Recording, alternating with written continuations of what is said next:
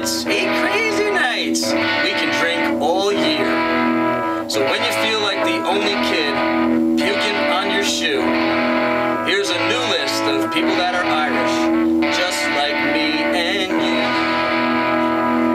Guns N' Roses, Axl Rose was born Bill Bailey, and Billy Corgan smashes pumpkins with a shillelagh. We got Chris Cornell, Kurt Cobain, and Jimi Hendrix, Billie Joe from Green Day, and the CFO of Netflix, Carroll, Burnett, Carroll O'Connor, Rosie O'Donnell still Irish, but we don't really want her.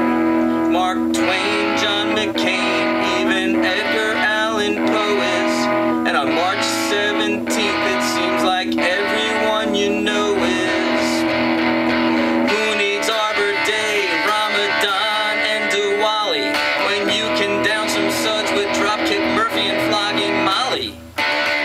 Celebrate St. Paddy's Day, play drums naked with Matt McConaughey, even Cassius Clay and Tina Fey. Celebrate St. Paddy's Day. Lindsay Lohan's Irish, Britney Spears is too.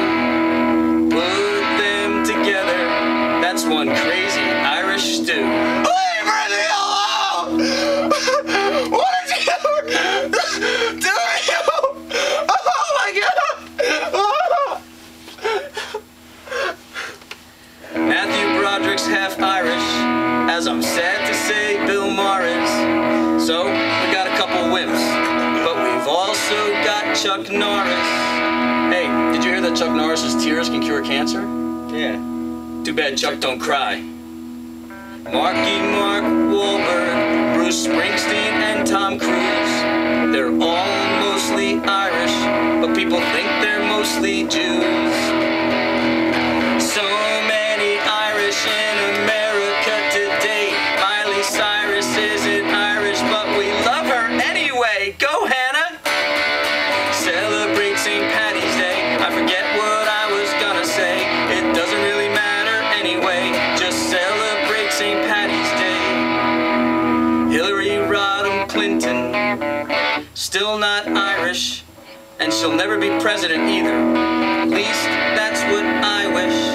Ben Stiller's mom is Irish, so is Vince Vaughn's dad. Put them together, they're not half bad.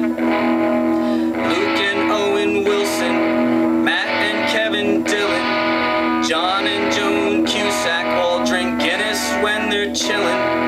We got Rose McGowan, Sharon Stone, and Jessica Biel. But we've also got filmmaker Michael Moore, and yes, his boobs are real. Dolly Parton and Raquel Welch have lots of Irish parts, and I'm proud to say they're pretty well known for having such big hearts. So many Irish are in showbiz. Brad Pitt isn't, but my mother swears he is. Celebrate St. Paddy's Day.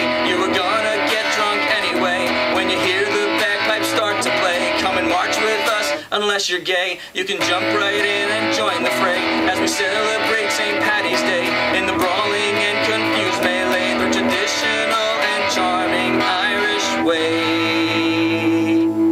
Happy St. Paddy's Day.